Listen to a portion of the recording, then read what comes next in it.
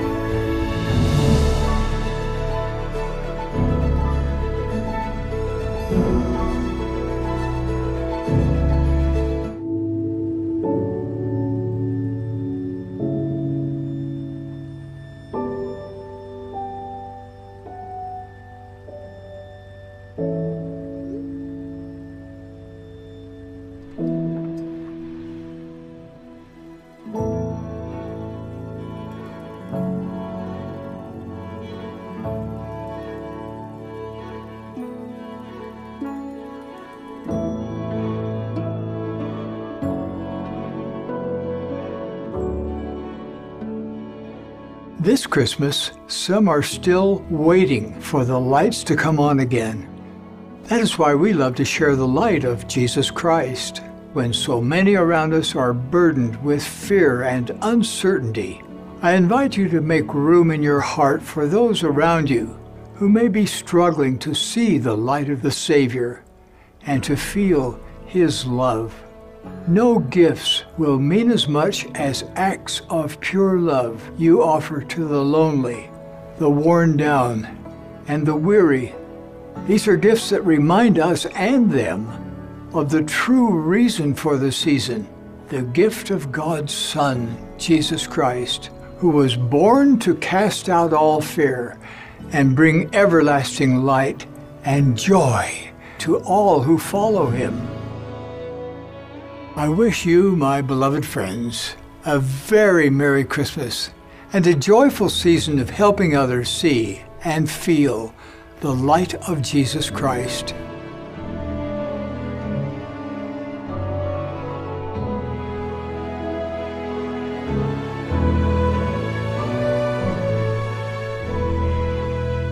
Yamin shiro bill, say wabeka walking in the light TV USO. Sa YouTube channel ya wo video yi waso no. Message say obe subscribe. Subscription na ye word na ya atwa to no. Into box subscription ni so a na wabebo bell icon so de edi kan no na wa select bell ni de edi kan no. Uwi abebo like no. Uwi a na obe leave comment section no leave message bia ope ewo ho amaye. Afi so wi a share button no so wo bo so a say Facebook, say WhatsApp, baby person share echo ma wada bia na wa share akoho amaye. Na me hu so di kan hwe video no. Na video ni ye uhu ya say na ye the president of the Church of Jesus Christ Latter-day Saint. Sa church no e na omo president e ka say there is a light in Christianity. Na nim say e di djuma bi series ye examine carefully. Na bia ka asem na examine apeno kwase bi afrim bi entro no na ya hwehwe no kwase ma ezenka oka na asem a yenu kan say there is a light in Christianity no sorry in Christmas no e na ye be ka say oboa there is no light in Christmas na owie no be hu say boy if we say ya dia Yesu Christo dimu na ye no na truly Yesu dina omwe no but Yesu biani sa Christmas na adura nipa edi no emu enti yenwe asema mpese Yesu free Bible mu so what can say Christmas a obinom edwen say ohun wo Bible say what can say Christmas is sinful e Bible na oyanhu ye ne nko ade enya ade a de men wosua no obeje atum say bone but truly so once we even say the can message go working in the light TV nso a Christmas is sinful Bible lecture for ye in Brokum Central Church of Christ na me person mu ka clear bi a fa de yenwan kan ho na a kyerew ye kan say sin e wo Bible mu a sin egum ahodo me and some but different in stages. Say you can say types. You been 3 types of sins in Bible, but you need specific sins way na. But you can say Christian. You can say Christians meaning na a woman who pay our Bible mu say like Christ and a fellowship of Christ. But say can ponia you need a specific meaning na you been say pony meaning dear back pay our Bible. Your bonny group na ewo Bible mu na neme no wache miensa bi efize miensa na me no wache no mu miensa mu ba ko na sin na so obi di Christmas a o commit no na ewo Bible no yenhwe sin ye ka sin a from Hebrew word chatav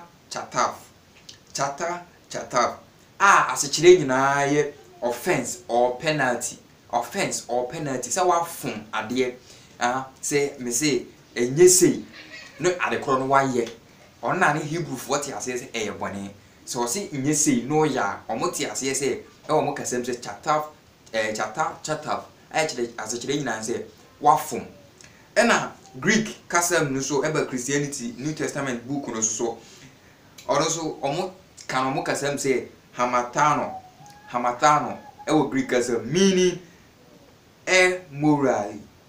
morally as chire nyina say ade bi a error ade a enye na Hebrew for can say bone enti say ade wo ye ne say enya Greek for say bone Hebrew for say enye say ne wo ya Hebrew for say bone na yehwe Bible mu yeko Bible mu a bone menya hodo miensa na afiri mama wo de me ne wo bekan ahodo miensa ne be ma wo na ahodo miensa mu ba ko sinner so obi di Christmas a all committing.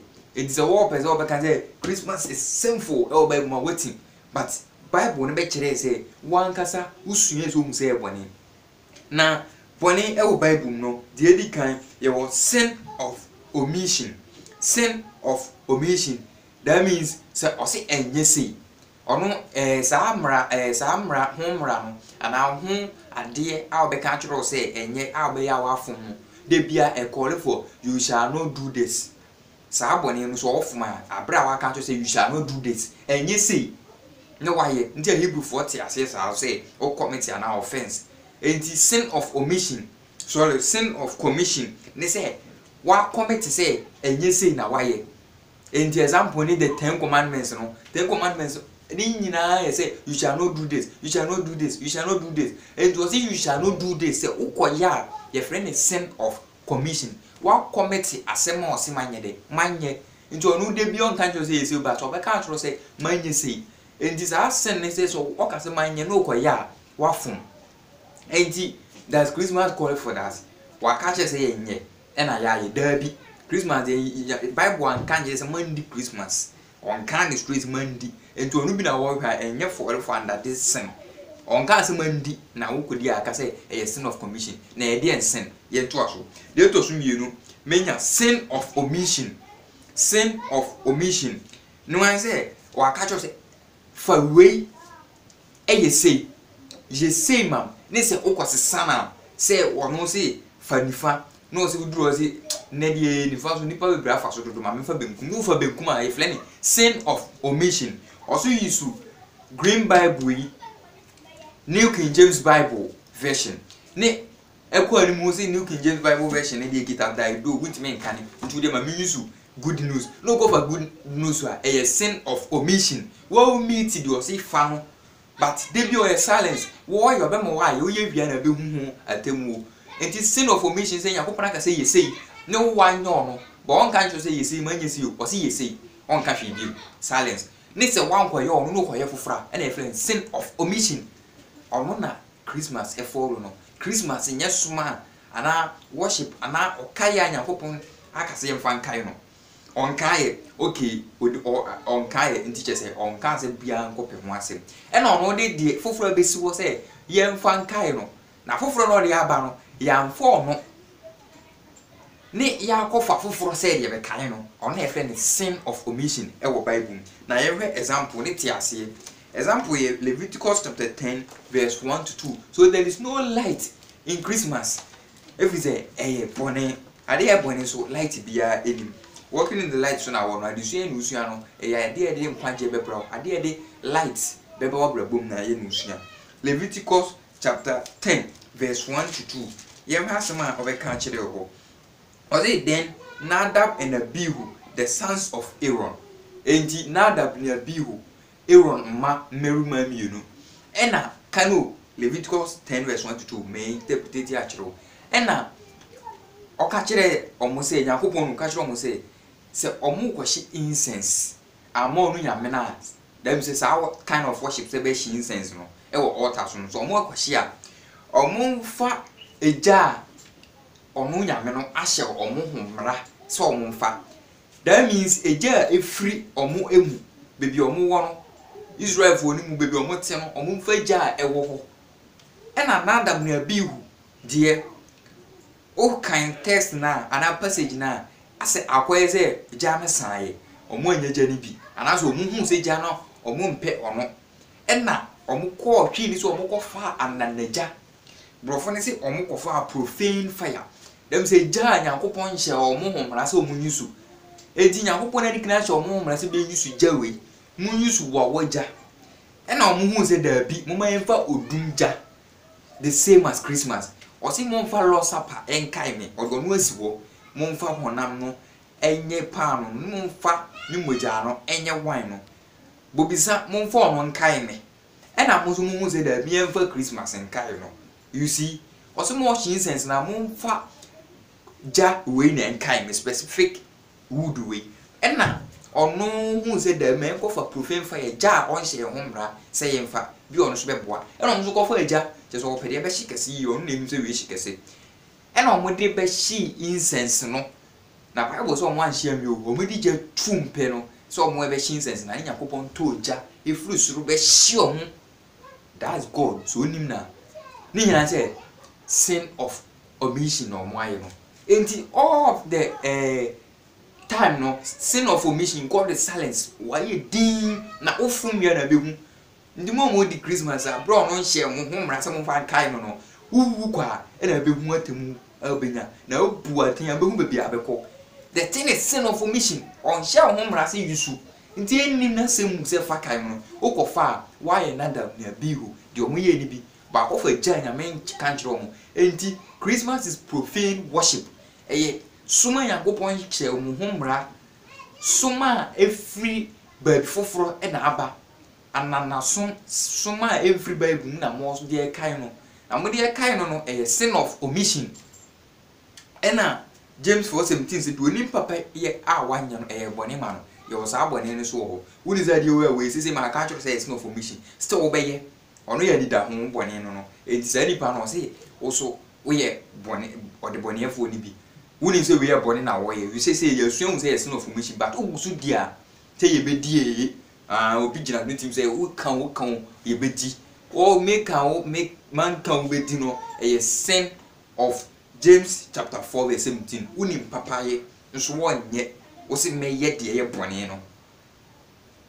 Enti sa bone we sin of omission na Christmas fall under on kan on hye wo mra se fa on kan jiro se fa ono kai mo e na wo use ono Bible ono ye sin of omission.